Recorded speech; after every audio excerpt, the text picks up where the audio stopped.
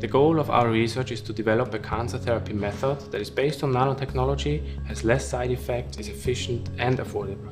The main highlights of this paper is the fact that we were able to kill cancer cells by incubating them with magnetic nanowires and later apply a low intensity and frequency magnetic field. We can kill cancer cells using magnetic nanowires and magnetic fields and the treatment of only 10 minutes. And we can do that very efficiently with simple equipment. The principle is also very simple. The nanowires are exposed to a magnetic field that changes in direction all the time. And as the nanowire behave like a compass needle, they follow the magnetic field direction and that causes them to vibrate. If those nanowires are in contact with the cancer cell, the vibration kills the cell. From this project, 3 master theses in our lab have been produced studying the different interactions between nanowires and either cancer cells or non-cancer cells.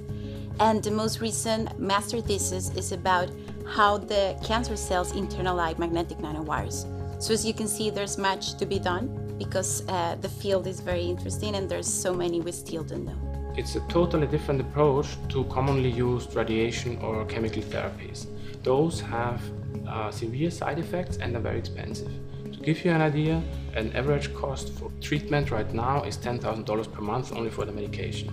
Magnetic nanowires can be moved in a magnetic field to a specific location. That means we can place the nanowires inside the body. The magnetic nanowires can also be traced with magnetic sensors so we know where they are, and we can kill cancer cells. And in order to do that, all we need are the nanowires. We fabricate them with an efficient method electrochemically, and the magnetic fields, they are weak, of low frequency, so what we require is only very simple, cheap and small compact equipment. In our research, we start from scratch fabricating the wires. The average number of nanowires per sample is 1 billion or 1/10 to the power 9. The nanowires are the black area on the sample. The sample is left in a wet etchant that dissolves the substrate in which the nanowires are embedded. We characterize them magnetically and morphologically, then we release them and put them in solution. Once the nanowires are in solution, we wash them 3 to 5 times with ethanol, clean them very well to get rid of the traces of the etchant. Cell structure and dynamics are partly controlled by different cytoskeleton fibers that can be thought as the cell's skeleton. We also have the cell membrane that is a highly fluidic barrier allowing the exchange of material between the cells and their environment. Within the cell membrane, there are lots of proteins that function as receptors. In particular, we show here the ones that are sensitive to mechanical stimuli. The nanowires will move randomly in the cell culture medium and eventually get in contact with the cells. Then they are internalized by them. We have experimental evidence that this happens in our cells within 1 hour or even less time. Nanowires can get in contact with different membrane receptors or get inside vesicles if fully internalized. We resuspend the nanowires in complete cell culture medium, cell's food, comprised mainly of salts and amino acids. We quantify them and finally we add them to the plated cells.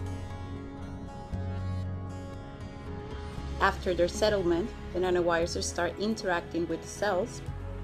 We let them incubate for a while and we apply a low frequency and intensity magnetic field that stimulates the nanowires, affecting some cellular processes. The cells are placed on top of a coil that produces a magnetic field that the cells perceive. This will cause the nanowires to vibrate, and because they're in contact with the cells, it would trigger cellular processes that might lead to cell death. We have detected minor cell leakage, which suggests cell's membrane is minorly compromised in our treatment. After a certain incubation time with the wires and 10 minutes of field exposure, we measure how the cells were affected with the nanowire field combination. For this, we use colorimetric or fluorescence cell assays. Finally, we measure some cellular features to test or to corroborate how much we affected the cells with the nanowire field combination. The ultimate goal of this proposed treatment is to give it some specificity, that can be partially achieved by coating the nanowires with antibodies that target the overexpressed cell membrane receptors you can find in cancer cells.